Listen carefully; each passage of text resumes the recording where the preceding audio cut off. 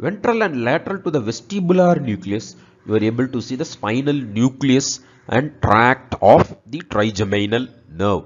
So this is the spinal nucleus and tract of trigeminal nerve, or it is situated in front of the cerebellar peduncle, middle cerebellar peduncle, which you are able to see here. Okay. Now coming to the facial nucleus, the fibers of the facial nucleus first passes dorsally and then medially. Okay.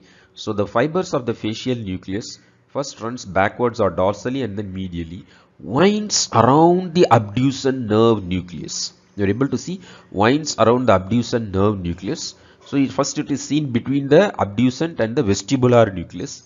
Then you are able to see it is seen between its facial nerve nucleus and the spinal nucleus of trigeminal nerve. Okay, and then finally it emerges out at the pontomedullary junction. Okay, now why actually this winding around takes place? First, this winding around of the fibers forms a bulge or impression which is called as the facial colliculus, Okay, second thing, why this takes place is might be the nucleus would have migrated from the original position, which was somewhere lateral and slightly medial. So even though it has migrated, what happens is it is taking its original course of route, and this is a very good example of neurobiotaxis. So which means based on the some stimulus, the movement of the fibers is in its original pathway. So that is actually called as the neurobiotaxis, some stimulus through which what happens, it is following its original pathway. So that is about the facial nucleus and the facial colliculus. So this looping is actually called as the internal genu.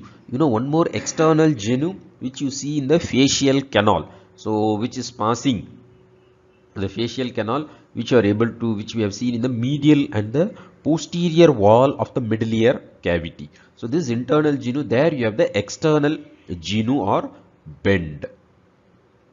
Okay.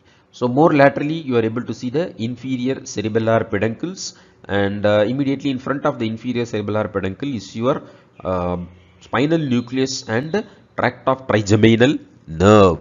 And this inferior cerebellar peduncle, the dorsal and ventral cochlear nucleus will be intimately related to it.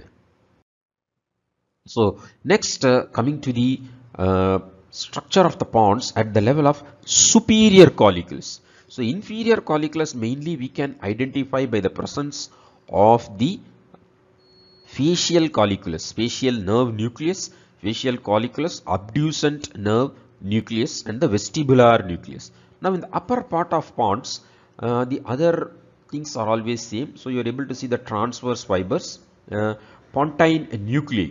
So pontine nuclei, from that the transverse fibers they start and form the massive cerebellar peduncles. These transverse fibers break the descending fibers into discrete bundles.